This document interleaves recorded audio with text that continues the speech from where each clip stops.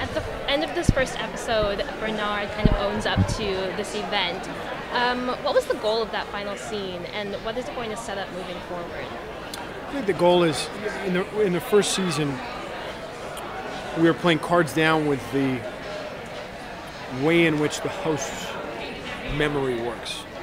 Which is to say, through the first season, you're not aware that Dolores is actually remembering things and mistaking them for reality. One of the things we were excited about in the second season was you now play cards up with the idea that hosts mistake their memories for reality, get lost in time, bounce back and forth. So Bernard's awareness of what happened and the fact that he doesn't seem to remember a lot of what happened is something that we like to play with through the season. He's a bit of an unreliable Jeffrey's a lovely person, but Bernard is a bit of an unreliable narrator for our second season.